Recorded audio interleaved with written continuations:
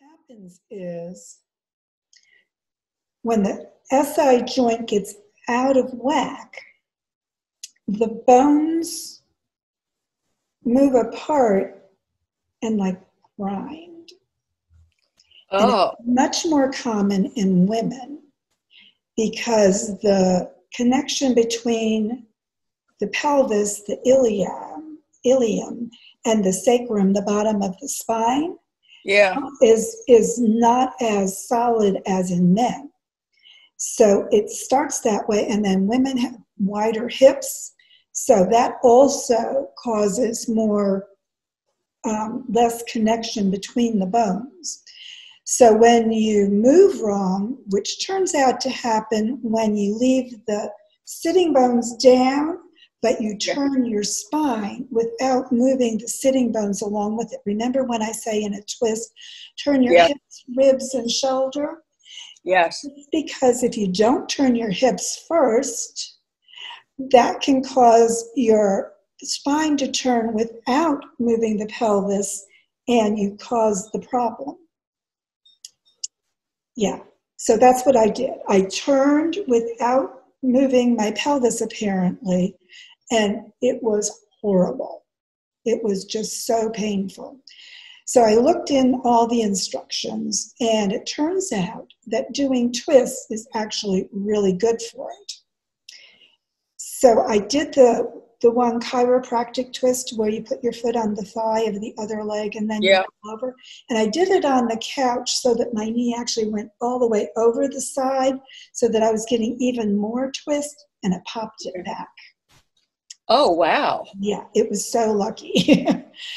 So what happens when it's in place is, especially when you stand up, the bones sit down into each other correctly. And what you need to do once you've damaged the thing is you need to strengthen it. And to strengthen it, you need to do things like back bends and that little pelvic tilt that we do on Yeah. the floor. So we'll do some of that just to kind of put everything in place. Okay. And a few twists. And we'll just do a little seated warm-up to start with, because the forward bends aren't necessarily really good for it. Neither are just the side-to-side motions unless it's Yeah. already back in place. So you got to be really careful. Come into a comfortable seated position. And if the crossed legs are uncomfortable, you can go into staff position, which is a little bit less strenuous on that lower back. So it's an area that's kind of 2 inches to the side of your spine and about 2 or 3 inches below your waist where the connection happens. And if it pops out a joint, you will know right there it's about the size of a quarter. That really hurts. So kind of push the sitting bones back, and that helps get things in the correct alignment.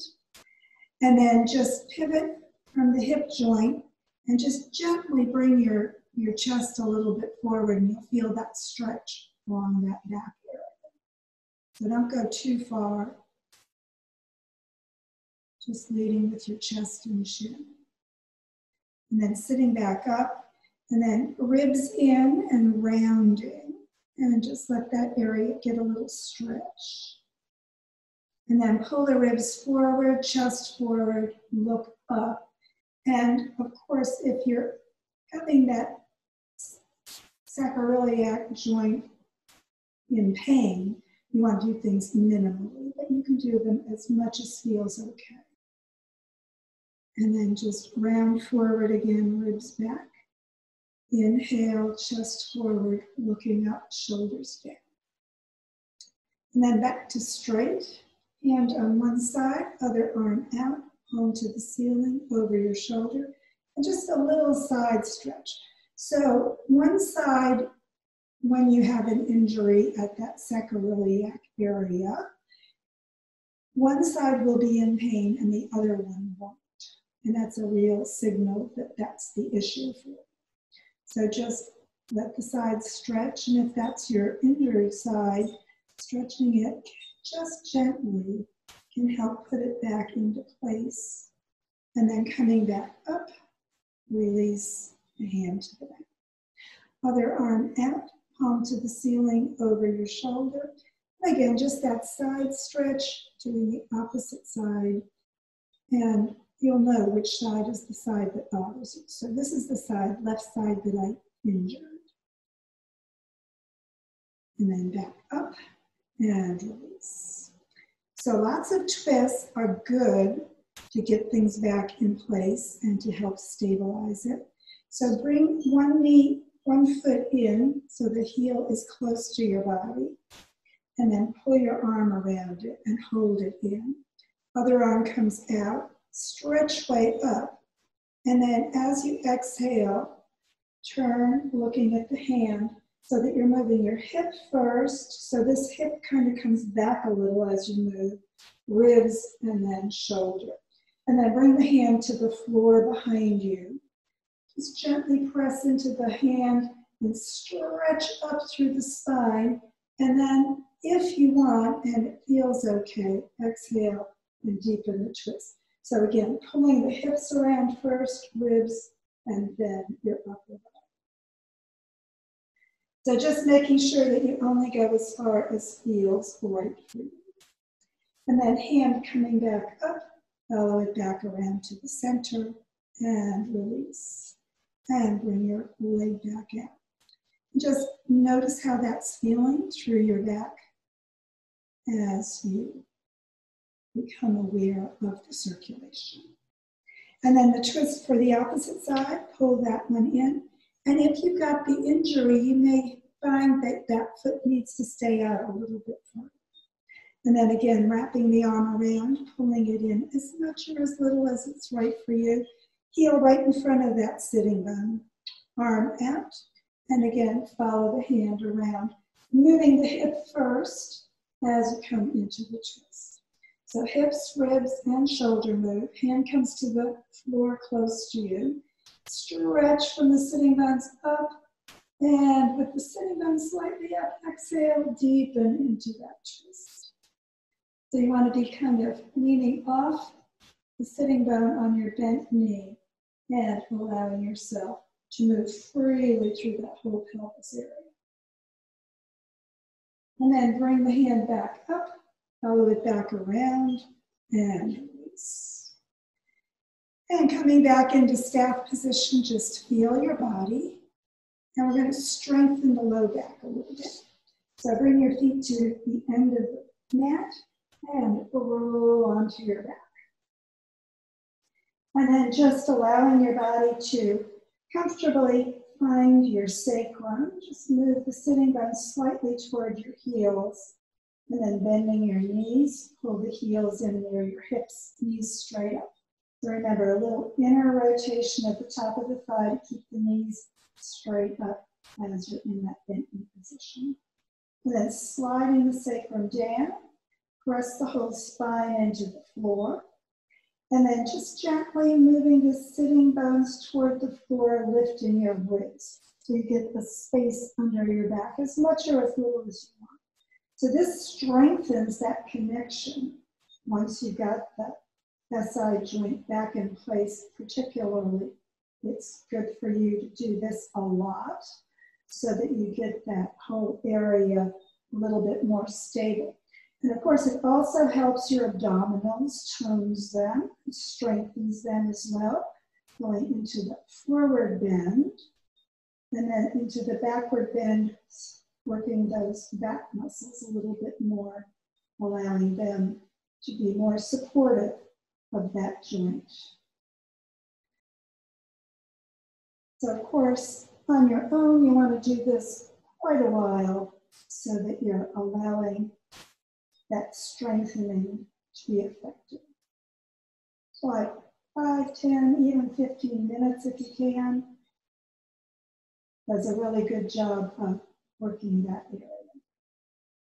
But that would take a lot of our time, so we won't do a whole lot more. So just come back to your neutral position. And we're going to give it a little stretch again.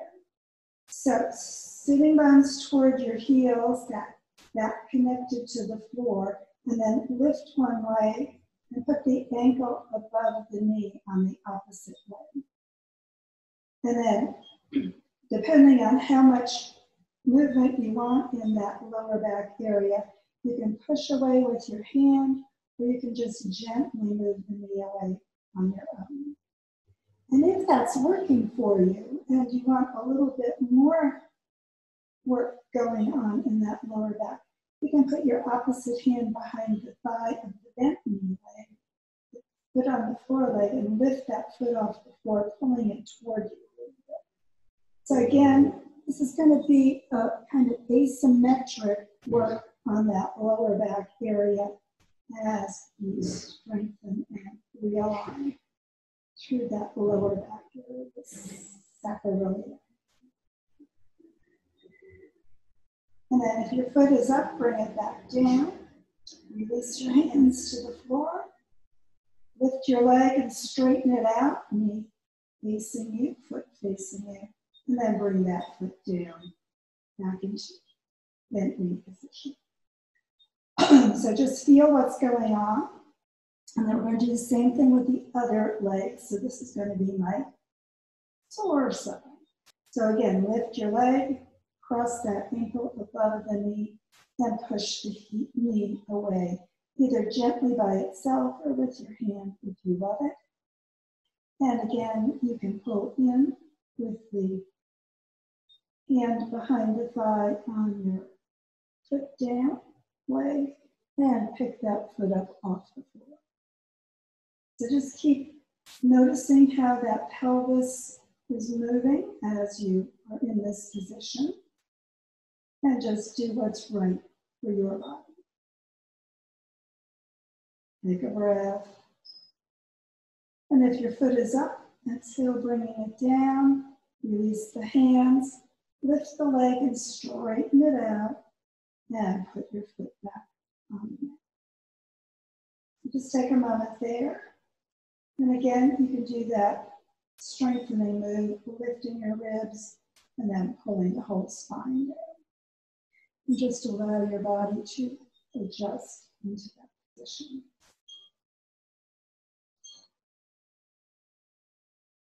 And then with your knees bent, we're going to roll over to the side and sit back up. So again, coming into staff position. So just adjust, getting those sitting bones back a little bit.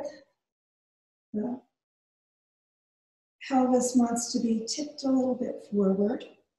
And then we're going to do a forward bend. So be gentle as much as you need to. So pull the knee in again. And you can wrap an arm around, or you can bring it inside. And we're going to bring the arms out and up over your shoulder. So try not to get this knee coming out too much to the side. And reach forward toward your foot. So again, you want to be moving that pelvis asymmetrically. So this foot down position leg, that hip is up slightly, sitting bone off the floor as you push into this forward bend.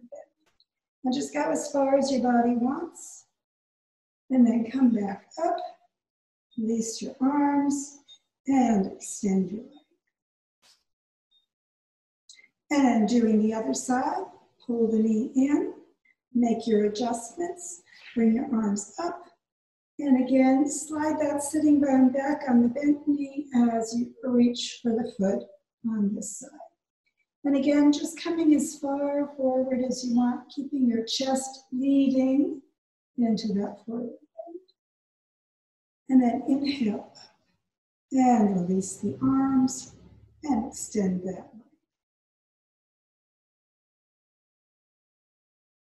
So we're going to do another twist. And this time, again, move those sitting bones back a little bit to start with. Bend your knee, pull it in, and get that adjusted. And then we're going to kind of put your hand on the floor, probably help. And we're going to bring that opposite arm across the leg on this one. So as you do that, go ahead and lift that sitting bone And then as you exhale, turn, coming into the twist. So just bringing the hand from the floor behind you a little bit further. So you're not really pulling with the arm into the knee until you get your hip and rib and shoulder already turning. And then if you love the twist and you want a little more, then you can use that arm on the way to move even further into the twist. But you don't need to do that ever. So just keep lengthening up through the spine, exhaling, and relaxing into whatever twist version you are in. And then lengthen up, and as you exhale, release the arms back to the center and bring your leg back out. And we'll do the same thing, of course, on the other side. So pull that knee in, adjust on your sitting bones. Keep this one slightly up, hand to the floor to do that, and bring your arm all the way across. So kind of sliding this leg forward. Exhale, and begin twisting from the hip, rib, and shoulder, deepening with that hand moving around behind you as you get further into your twist.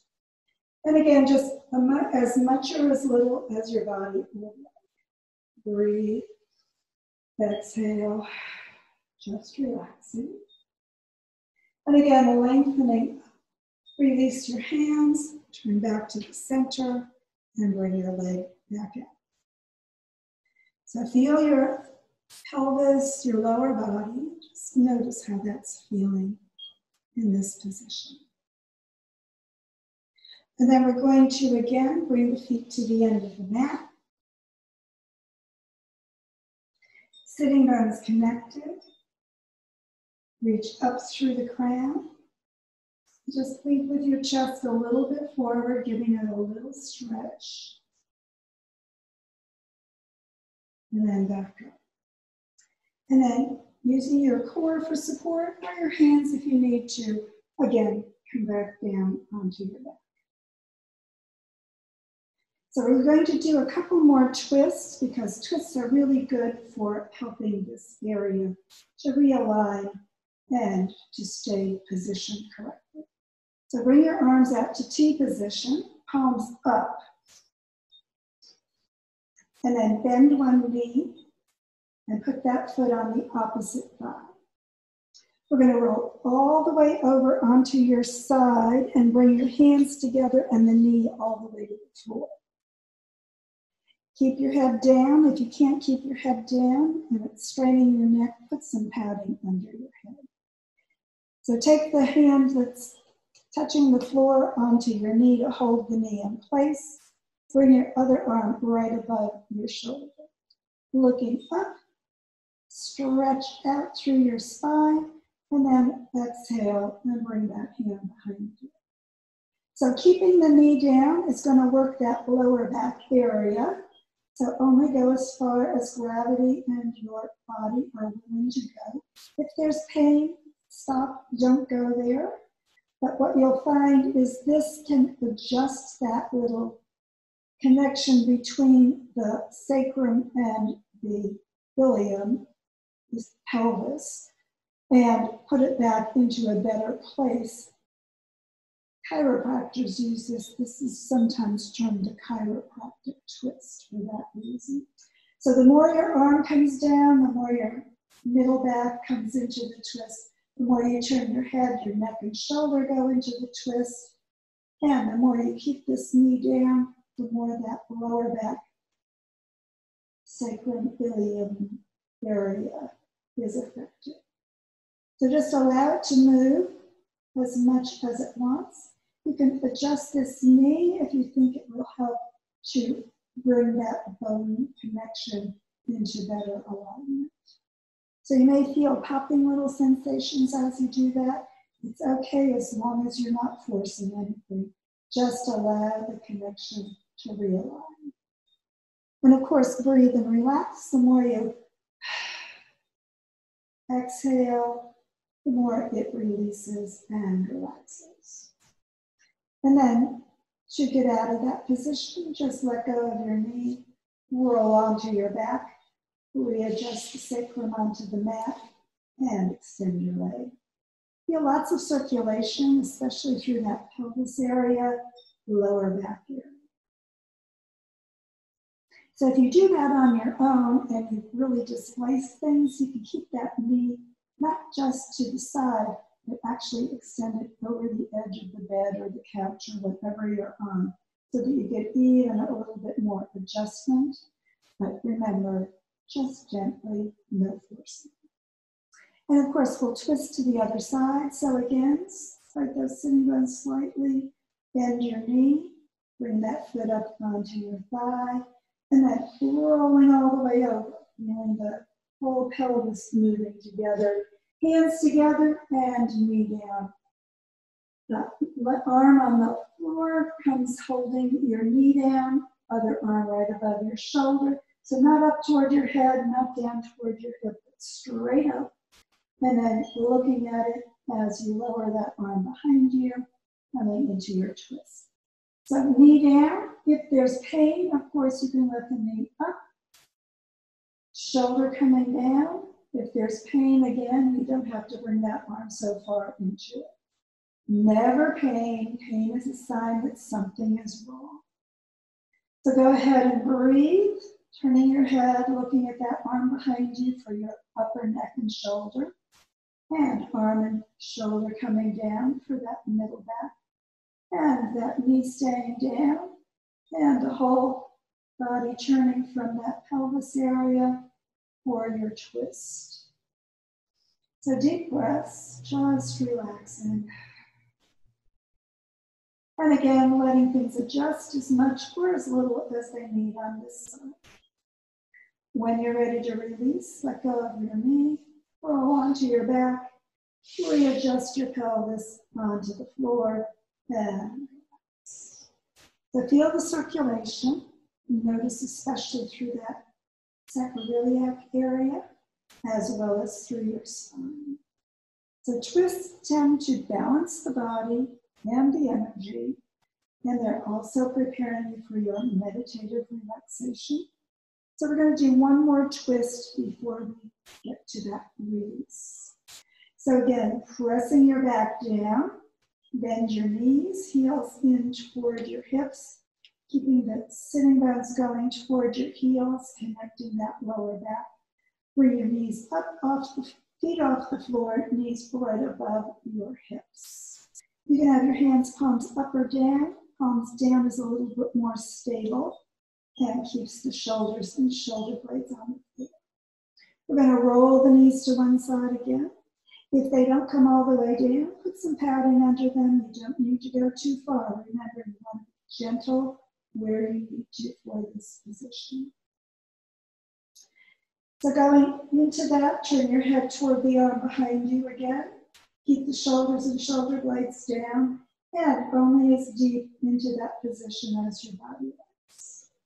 So once again, if that sacroiliac area is a problem and you're feeling like it's okay in this position, and you want a little bit more, you can move your knees toward your elbow right along the floor. So just deepen as much or as little as your body wants.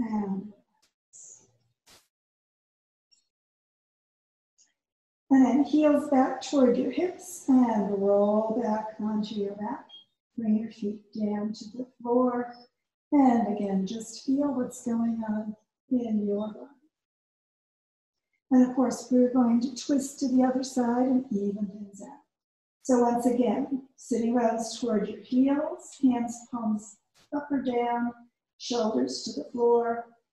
Pressing the back down, lift your feet, knees right above your hips. And again, rolling all the way to the side, keeping that pelvis and lower back working together as you twist. Head turning toward the opposite side, shoulders and shoulder blades staying down, knees coming as far, padding if you need it, and stretching a little bit more if that feels right. And again, just breathe and relax.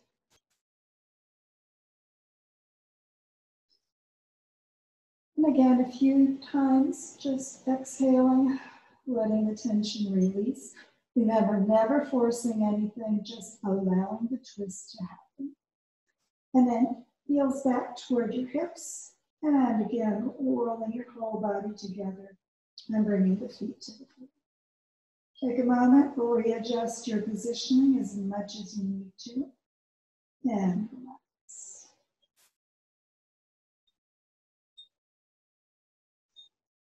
And then bringing your hands near your hips, palms up. You can keep the knees bent for a relaxation. You can move them a little further away and tip the knees slightly toward each other, or put some padding under your knees if you want to keep things bent, which is going to be a little bit easier on your lower back. Or you can extend your legs out all the way if that feels comfortable for you. So just go ahead and breathe. Exhale and just let your body sink. So relax, especially through the hips and pelvis, as well as through the torso. Roll your thighs a little bit toward each other and keep the knees up. You can just let them sink apart a little bit more. Just do whatever is appropriate for your pelvis, letting it relax as much as it needs. Shoulders and shoulder blades down, hands, palms up to keep those shoulders releasing. Soften your jaw, your throat, your face, and let your body grow heavy. And just allow it to sink deep into that surface beneath you. Let your belly move as you breathe, and just relax.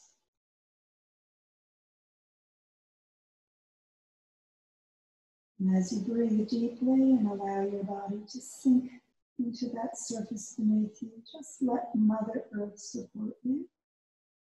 And allow your body just to deepen into the earth embrace, relaxing anything that's tight. And as you breathe more deeply and relax more fully, just let your awareness release your body, just allowing it to relax all on its own. As your body softens and sinks, just let it go. And as your body releases from your mind, just let other thoughts that come to your mind release as well. Allow your mind to drift as easily as your breath. Exhaling tension. Exhaling thoughts. Just letting the content of your thoughts drift in and out without awareness. No need to remember the past. No need to anticipate the future. No need to think about pain. Or figure out anything about releasing it now. Just let your body do the work. Let your mind release. Knowing that thoughts will keep coming. Just let them go without attention. And as you breathe more deeply and relax more fully, just allow your awareness to find the peace within. Deepen into the peace in your body, in your mind. Just being peace.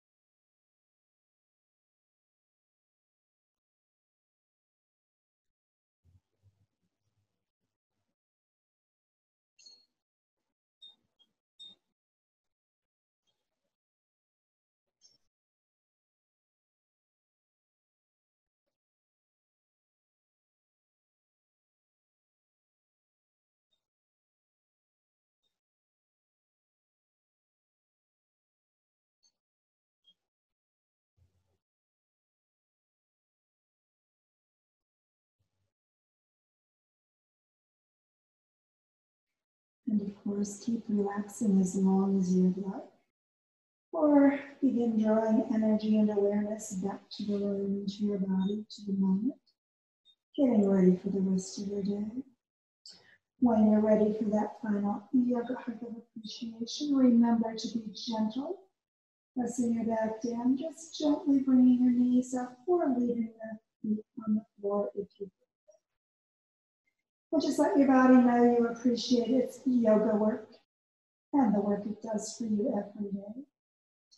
And then sliding your hips back, roll over to the side, bringing your knees together to the floor. Use your hands as you support yourself, sitting back up and getting ready for the rest of your day. Thanks for joining me.